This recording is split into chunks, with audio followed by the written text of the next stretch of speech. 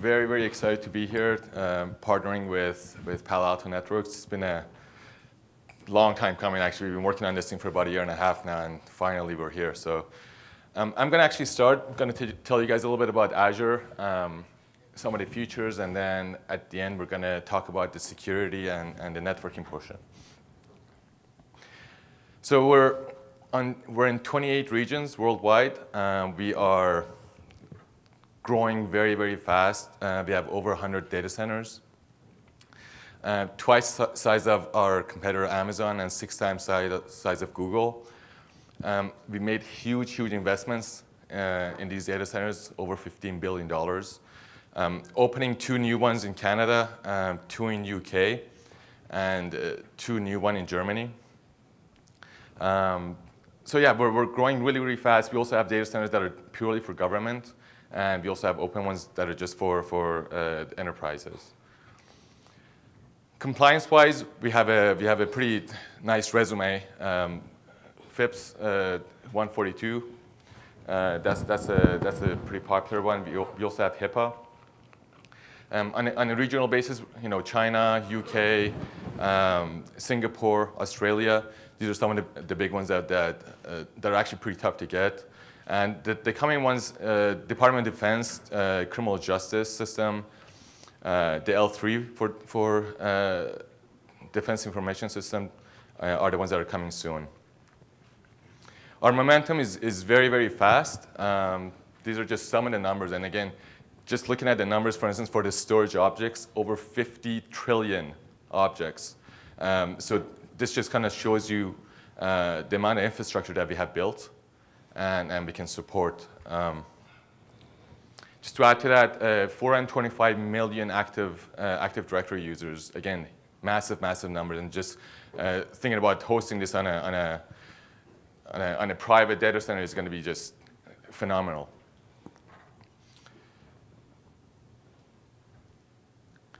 We are growing. We're adding a whole bunch of,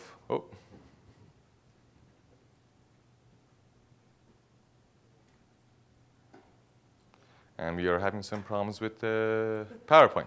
Anyway, this is supposed to say that we're adding a lot of applications and services, over 500 plus. There we go.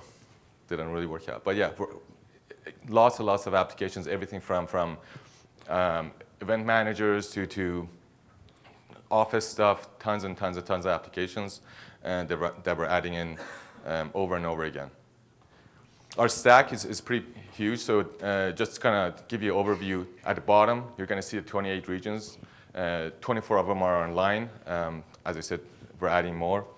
Next level is going to be our infrastructure services, which is our compute level, our storage, and our networking. Compute level, a couple of months ago, we actually announced support for containers, so Dockers and as well as Windows containers that are coming up. Our storage is going to be our Azure files, our blobs, and premium storage, which actually guarantees a certain IOPS in compared to normal storage. So if you have an application that's IOP sensitive, that's the one that you would go for. And then our networking stat is, again, virtual networks, load balancers, and so on and so forth, which is pretty standard. What is actually really exciting is our platform services. And again, this is just some of the applications, some of the services that we offer. If you kind of look on the left-hand side under security and management, you're going to see the things like Key Vault in there that we just added about 6 months ago, which essentially, I guess in a way, it defeats the purpose of holding any kind of certificates or passwords on the application and service. This is a service that you can actually interact with on a secure basis. And it keeps track of all the certs in a secure manner. It's actually physical hardware that's installed in each data center, and that's how it actually. And it's FIPS 140-2 certified. So this is the part that we're actually going to talk about, the networking and security session. So yesterday I was at a roundtable, and there are a lot of confusion in terms of what is a VNet in Azure, what is a virtual network in Azure, and what are the services around it, what can you do, what can you not do with it. So through these slides, I'm just going to kind of give you a very brief introduction in terms of what are these services and what they do. A virtual network, the way that you can think of it is when you actually make a deployment in Azure, when you put a VM in an Azure, you put it in a virtual network. And that's essentially your network. It's just like your network on-prem.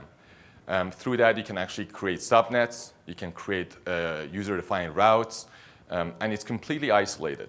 It's isolated from everything else. You can have multiple subnets, and you can say that if you want any kind of information to go from subnet A to subnet B, you route it through subnet C. So essentially, you can create your own gateway within it. From an Azure perspective, when you have a virtual network, you can actually assign these things that we call NSGs in there. So these are network security groups. And what NSG does is that it tells you these ports are open, these ports are closed, and this is if traffic is coming from certain port, it's going to get NATed to an internal port inside. So you can close and open ports on your network through NSGs. As I said, so if you have two networks, if you have two VNets, the only way that you can connect them to is through a VPN, because again, they're very isolated. So they have their own address space, and again, they don't communicate outside of that. So connection between them is done through VPN. The next level, again, on the endpoint side, that's where the Azure is. So you can say that anything that's coming into a certain port or a URL is going to get forwarded to a certain VNet. And then the last layer is going to be Azure. So if there's any kind of attacks or things like that, we have some basic, well, maybe not so basic, but we do have some protection in terms of for DDoS. We do some things like IPS and things like that. So if there's any kind of weird network traffic that's going on in the back end, we detect that and we stop that. But if you kind of think about it, if you do have an application, if you do have a network, you do need something kind of sitting at the endpoint section. That's where the Palo Alto Networks firewall solution is going to come in. Kind of going back again, it's it kind of puts everything together. So you have your corporate network, you have your Azure cloud network. You can connect them together, and again, you can have, as I said, you can have different subnets in there. You can have a DMZ, which is where you actually would put your firewalls. You can connect it to through VPN or using ExpressRoute. You can have AD on your private network, and it can do ADFS with the cloud. So everything just becomes connected and becomes one huge network. Last month, we actually introduced Azure Stack. So essentially, what Azure Stack is that it's Azure on-prem. So again, the way that you would actually write your applications, it can actually go across public and private network. Again, and it would follow this exact same model. You would have your subnets online, you would have your network on your on-prem, and you would connect them together. And again, when the traffic is coming in from the internet, it's completely just, they don't notice any kind of difference. All the routing is done automatically through Azure Stack and through Azure. So with that, I'm going to have some QA. We'll do QA at the end. But with that, I'll just hand it off to Jigar, and he's going to be able to talk to Palo Alto Network Solution. Thanks. Okay, I am on, hopefully. Okay, so Sean gave you a quick overview on Azure. So just quick show of hands, how many of you are in public cloud? I know most of my audience is still the same. So a lot of you are in the public cloud. Anybody exploring to go into Azure or already in Azure? Okay, quite a few of you. Okay, so what I'm going to talk about is that Sean gave you a quick introduction to Azure. I'm going to give a little detailed dive on how to go about securing Azure, right? So the first thing is a cloud provider gives you an ability to protect your environment in a couple of ways. One, the Azure infrastructure itself has got a lot of core capabilities, right? They do a really good job of making sure the compute, network, storage, and all their services are extremely redundant, right? This is probably better than what you can build in any of your data centers unless you're spending hundreds of millions of dollars, right? So they take care of the security off the cloud. They protect their environment really well. I'm sure you can go to their website and look at all the videos on how they protect their infrastructure. But once a packet comes into your side of the house, meaning your virtual network in the cloud, they give you some tools, right? Sean mentioned ACLs and NSG, network security groups. So these are standard port protocol components that you can put in and say, I only want this type of traffic to come into my virtual network in the cloud. You say, I allow port 80 and maybe from these IP addresses only. So they give you that kind of ACL capability that allows you basic security. They give you some other basic tools also. But the idea is, in a public cloud environment, it's always a shared security model. They protect this cloud itself. You're responsible for protecting your cloud deployment inside it, right? So that's the first component. It's a shared model. Now, if you were in my previous AWS session, the idea is that it's quite similar when you're going to go protect the public cloud. The first thing that people worry about is visibility. In your private network, you're very used to knowing what is going on. As a Palo Alto Networks customer, you have really good visibility on the application, the users. You look at your ACC dashboard, you have very good understanding of what's going on. But when the packet hits that Azure virtual network, it's really hard to know where it came from, what kind of packet is it, what is the application type, and how does it go across your network in Azure, right? So visibility is the #1 thing most people want. The next thing is, now you got some basic tools from Azure, which is this NSG and ACL capability. But there's also a lot of other outdated tools that people are trying to use. So the idea is, you want to bring a consistent security technology in the cloud and on your premises. So that is one thing, because you don't want one set of policies in the cloud, another set of policies in the enterprise, and then have 2 sets of admins trying to keep things synchronized, right? And the third element is, in terms of security for the cloud, is trying to have more and more automation, right? If you look at the Azure infrastructure, you can go to the web UI and do stuff. You can do CLI-based things, and you can do API-based things. You can just use API to deploy hundreds of virtual machines. Why would you not have that same capability in your security technology? API and template-based approach is what the cloud is built for. So these are things that we're looking to solve with PAN-OS and with VM series. So the VM series for Azure, as was announced yesterday, right? Essentially, it's the same OS that you have on your hardware firewalls. It's just virtualized to run in Azure. It is the same OS that we support on Hyper-V and other virtualized environments. It's got the same security features that you already use, meaning threat prevention, IDS, IPS, wildfire, URL filtering, global protect, all those capabilities are exactly the same. And you can manage it via Panorama, same way, there's no difference. And it's really built for that automation and orchestration. So when I say automation, here's one of the features that we built specifically in this release to enable more easier automation. This is the feature called bootstrapping that was mentioned. The idea is you create a simple Azure disk. It's a data disk. It's a VHD in their world. You put in your configuration, your licenses if you want, bring your own license. You can put content, meaning URLs filtering signatures, threat prevention signatures, and so on. You can put software updates. So we are at 7.1.0 right now. A few months later, we have a new version, 7.1.2. You can put software versions in that data disk. And you can put information to say, when this VM launches, I want it to be attached to a Panorama device group. You got the initial policy at deployment, and then Panorama is going to do feature management and push dynamic policy down to manage that device. The way you would use it, you would build this VHD, and then when you're deploying the VM, you attach it to the VM. Now, the VM normally has at least an OS disk, that's its image, to launch itself. That comes from the Azure Marketplace. And you can additionally attach a data disk to it, and now your VM is fully configured at deployment. After deployment, you don't need to go manually configure it. It's fully ready for management and operations at that point. So that's what we meant by automation and orchestration. We're enabling a lot of these automated deployments with these new features. Okay. So the idea is one or more firewalls, you're able to quickly create more firewalls on demand as needed.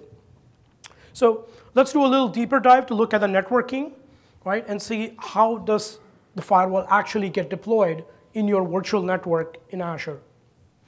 So these are sort of the 4 common use cases that we see for use of public cloud. So the first one is hybrid.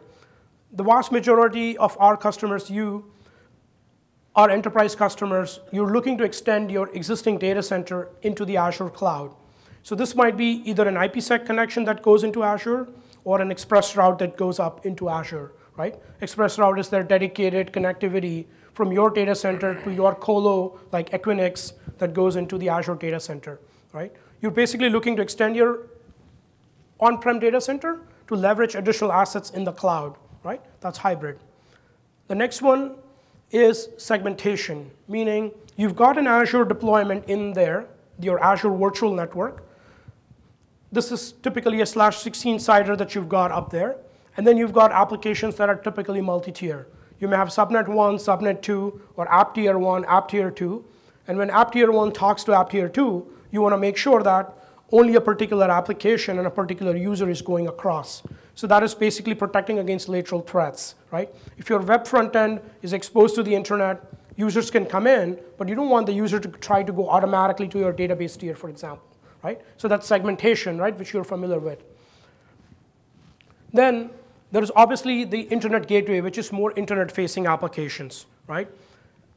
Meaning you have a web server that is an e-commerce site, you have end users coming in over the open internet, and this is where obviously you've got the greatest vulnerability in a sense, because you're opening up access directly from the outside.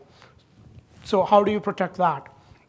And then, because Azure has this vast network of data centers across the world that Sean mentioned, you could have your own colos and physical colos or something that you rent from a carrier.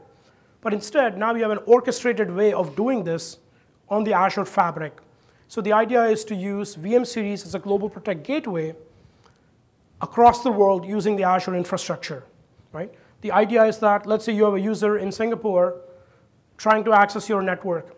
Traditionally, they would just VPN over the open internet to your VPN concentrator located in your corporate office. If you're largely geographically distributed, you may have additional data centers around the world. Those are slightly more expensive deals, a few $1,000s a month.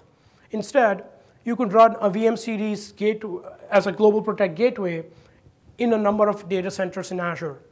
You could have one minimum running everywhere or regions you expect to serve more. And then, for example, when you have an event like this, you can spin up additional instances, especially with bootstrapping. It's really easy. You can spin up additional VMs on demand or as you need, and they'll serve additional users, and then you can scale it down when you don't need them, right? So that gives you the power of using the Azure infrastructure with our security capabilities. So let me do even a deeper dive beyond the deployment and say, how does the firewall itself work in Azure? So Sean mentioned a basic capability in the Azure network where VMs can talk to each other directly. So if you create an Azure VNet, for example, I'm showing you an example, 10.0.0/16. I've got 2 subnets. Let's say a web server subnet and a database subnet. By default, in Azure, there is something called as a system router. It just sits in the background. You don't see it, kind of. You spin up a VM. It gets an IP address. And by default, it sends all its packets to the system router. Everything goes to the system router. So when a VM in subnet 1 wants to talk to a VM in subnet 2, it just says, I want to, sends a packet to subnet 2. The packet goes to the system router delivers it on the other VM, right? It's simple networking. You don't have to do anything special to connect the 2 subnets. There's nothing needed because the system router takes care of it. Now, how do you insert a firewall in the flow, right? We're not going to see packets in that case. All packets go from VM1 to VM2. We never see the packets. So to secure these environments where you want to do lateral segmentation between subnets or even north-south, in and out, Azure introduced a feature called as user-defined routing. So these are route tables that you can use to force all packets through the firewall. So here's how it works. You've got subnets. What you would go do is you deploy the firewall and say, OK, I want this interface. In this case, I'm showing ETH2. That's my trust interface. That's my internal interface. That's what I want to use to bridge between all the subnets inside the VNet. What you would do is you create a route table, and all the route table says is packets going to subnet 2, so 10.02, should go to the firewall, which is 10.03.5.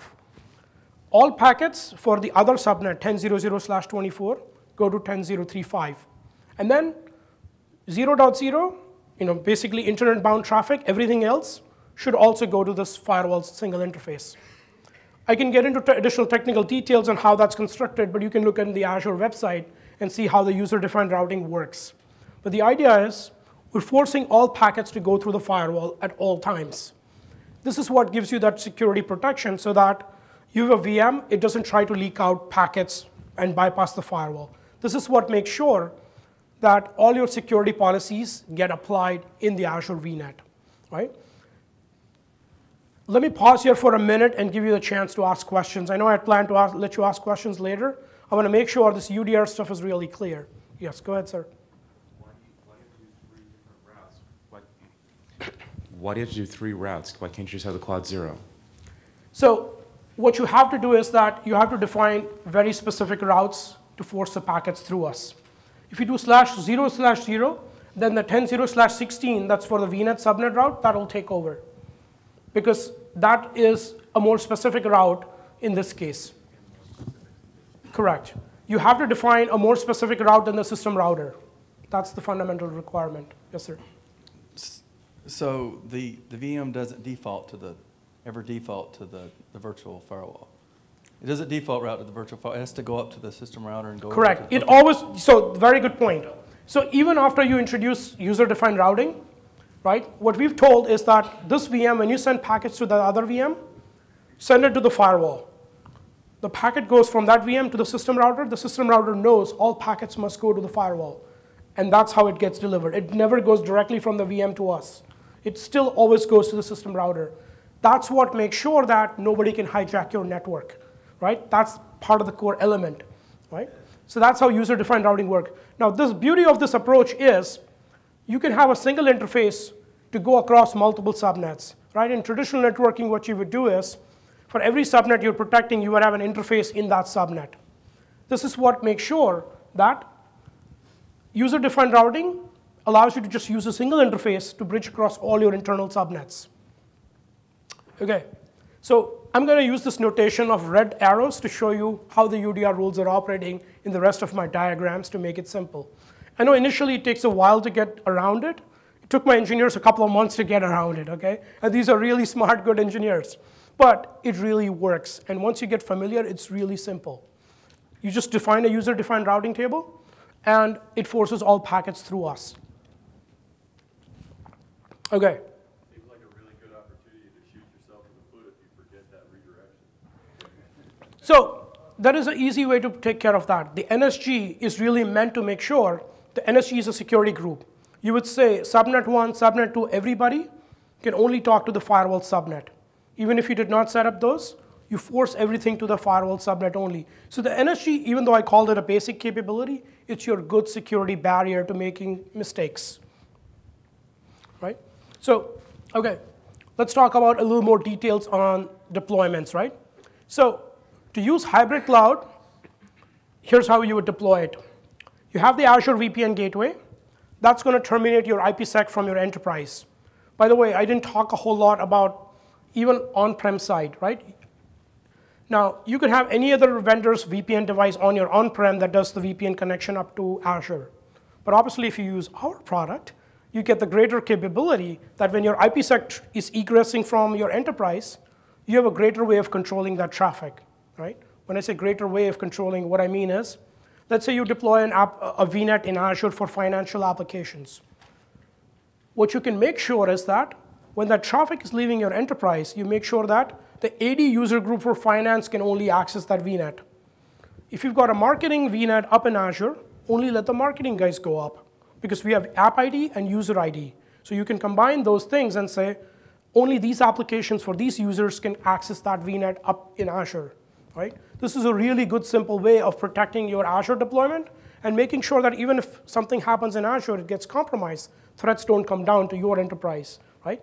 So this is even basic sort of simple security you have even before you deploy the virtual firewall in Azure. So here's how you deploy the virtual firewall in Azure for hybrid cloud. You'll have your Azure VPN gateway that terminates the IPsec. You would put the VM series behind it, and you are able to set UDR rules to force all packets through the firewall, right? So the Azure VPN gateway deploys in a subnet called gateway.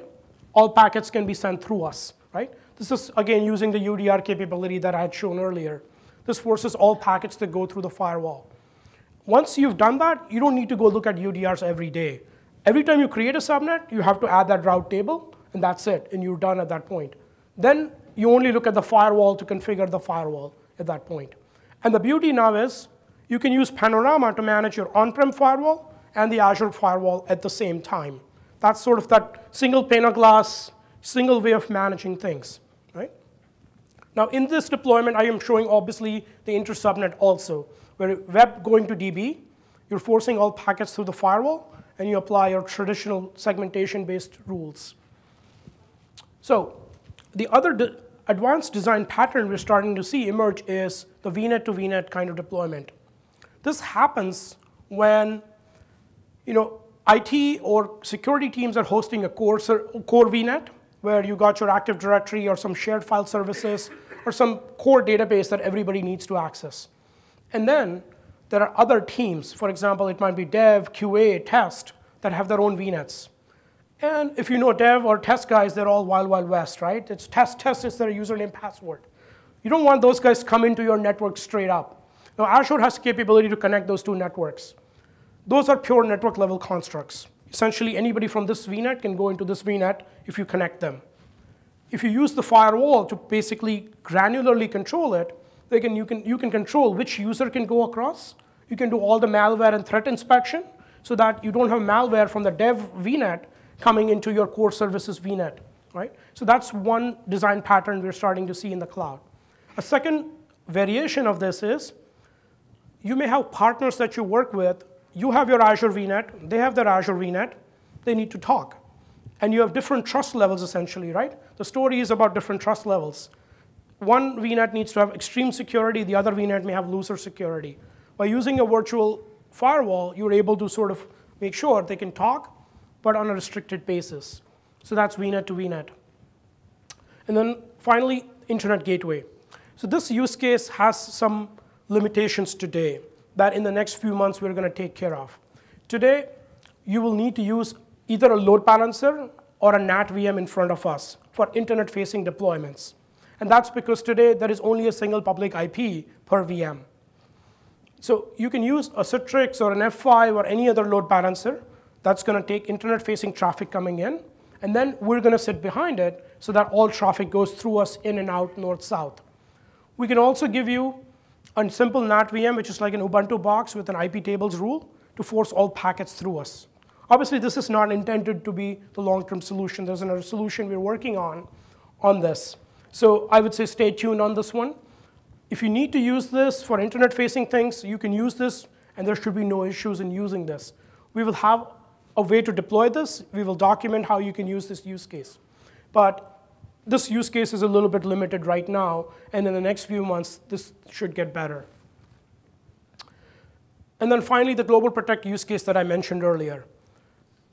Since Azure has a worldwide capability of deployment, you can leverage the VM series, which is a full service appliance, to use it as a Global Protect gateway and leverage the worldwide infrastructure Azure has to extend out your security, right? Okay, so here's a quick snapshot on the timelines, right? If you attended Lee's session yesterday, he mentioned some timelines, so let me give you a little more specifics. So we are in process of going through the certification from Azure. We've released our 7.1 code. It's with Microsoft. We're going through the final phases of certification and testing. So it should be about 2 to 3 weeks before it shows up in the Azure Marketplace. So in about 2 weeks, you go to Azure Marketplace, you look up Palo Alto Networks, you'll see us. The bring your own license model will be available at that point. And the pay-as-you-go, the hourly rate model, that's going to be available in middle of May, right? So here's a quick snapshot of what we're all going to offer. So bring your own license. This is essentially any VM series product, any subscription that you want for IDS, IPS, threat prevention, URL filtering, so on. That's available. And then there'll be two choices for the pay-as-you-go, right? So there'll be bundle one, which is the VM300 with threat prevention and support. So support is bundled in, by the way, with the pay-as-you-go model. The intention is that when you deploy it, you need help, you can come to our support portal, create a case, and then get on the phone with our support staff. And then there's bundle two, which is VM300 with all the 4 subscriptions for the firewall. So in addition to availability from the Azure Marketplace, we will also have a GitHub repository where we give you templates for deployment. The reason I'm mentioning templates is because Azure is really designed to be that modern infrastructure that is for DevOps style deployment, right? You can use their Azure UI to deploy it, but for advanced use cases, for repeat use cases, they use what's called as JSON configuration files, right? They're called Azure Resource Manager, ARM configuration files. So these are JSON files that describe an entire stack or a single resource like a VM. So we will give you templates to easily deploy it. And so these are going to be in our Azure repository. So GitHub/Palo Alto Network/Azure. We'll give you templates. You can go there, read the config. You press a button. It takes you to the Azure console, and you can deploy it. That's the templates we give you. You can obviously customize those templates as you like. And that's going to give you that ability to deploy more complex applications. OK. That was all I had to talk about. So Sean and I are open for questions. Go ahead. OK. We got.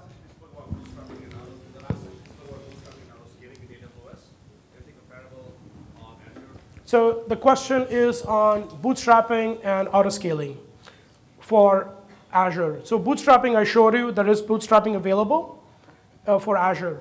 So autoscaling and load balancing are the 2 additional things. The Azure native load balancer are the 2 things we are working on right now. So I can't offer anything right now. It's something we're exploring. Basically, it's going to be accelerated compared to what we did in AWS, for example. It took us a while to get it ready. I think for Azure, we're working a lot closely with Microsoft on load balancing and autoscaling both. So I think stay tuned is all I can say. OK. I was looking at the differences or the support for dynamic routing within, because I know we do direct connect with Azure and find the dynamic routing with VPN backup is kind of an issue. So the question was on dynamic routing, you mean? With Palo Alto. OK. BGP. So, I mean, we do support BGP, so I'm not sure how I could specify. PAN does, but I find with Azure, no. So not are you? Currently. So I think Is you that mentioned something going to be in the next releases within Azure? So I think you mentioned direct connect. I mean, I suppose you mean express route. You have an express route going in. Express route and having a dedicated link through Equinix or whatever third-party vendor. We do dynamic routing as a failover between VPN versus direct connect to corporate. Find the dynamic routing isn't supported into Palo Alto via the express route. So we do support it on Azure. I think we haven't tested actually with Palo Alto. So and I know that they support it. Just that. Yeah. So I think we need to test your scenario and learn a little more. Yeah. There should be no reason why it doesn't get supported. We do support BGP, OSPF, and those components, and it's a pure layer 3 environment. And as long as Azure is supporting it, that shouldn't be an issue. And I think we need to do a follow-up with you to say what is going on in that setup. Yeah. I don't see an issue or reason why it should not be supported. So all I can say is I don't know if my team has tested it, but I don't see an issue why it shouldn't work. So we need to do a follow-up with you is all I can say. Okay, yeah, no worries, because I just was trying to implement it last week. So I think after the session, if you can reach out, and then we can do a follow-up on that. No worries, thanks. All right, other? Okay, there's one more over here.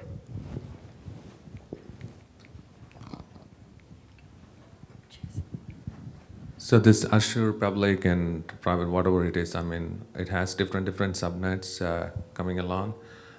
Can we, because today we define statically policies, is there a way that we can do dynamic policies kind of thing? So Azure keeps on updating the new subnets and it is replicated in the firewall policies as well.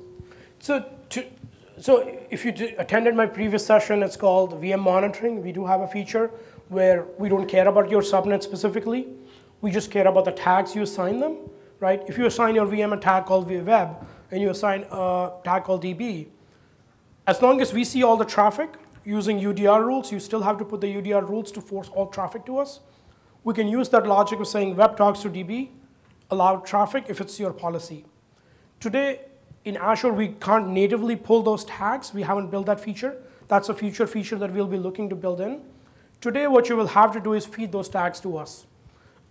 Either you have a simple VM that runs and harnesses those tags, and then feeds those tags into us via API, and then you can use the VM monitoring capability to not have to worry about, I'm talking subnet 1 to subnet 2.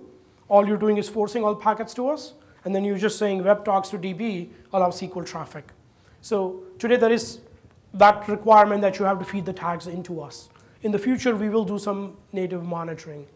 So between this, the same subnet, will this VM deployment give us a visibility or no? No, not within the same subnet, because inside a subnet, packets will directly go to the other VM. We won't be able to get in that traffic flow.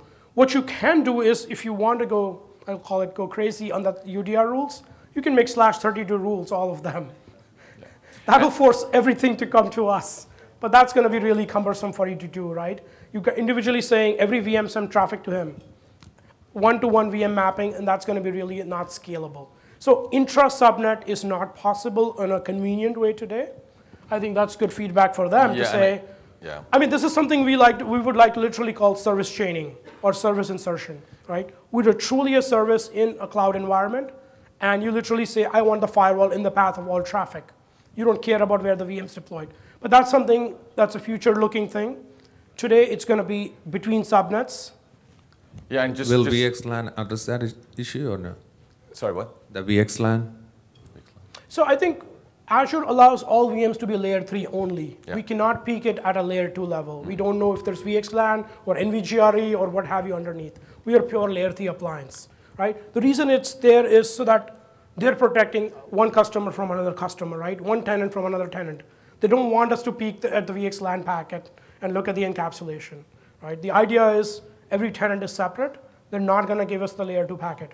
Yeah, so just a couple of things to add to this. So as far as the tag thing, we are actually coming up with a service where actually a VM can query the environment that it's in. So in this case, it would actually figure out, hey, there's a new subnet in there, and you can actually have a policy in there through scripting that now as soon as the subnet is added, as soon as the VM is added, all the traffic is automatically going to go through the firewall.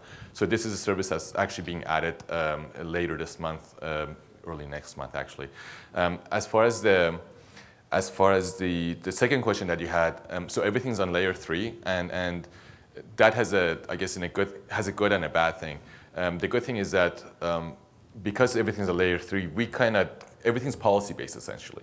Everything's done at the Hyper-V level. So I mean, for UDR, originally it used to be that you got to have one network arc in one subnet, another one in another subnet, and then it would get routed.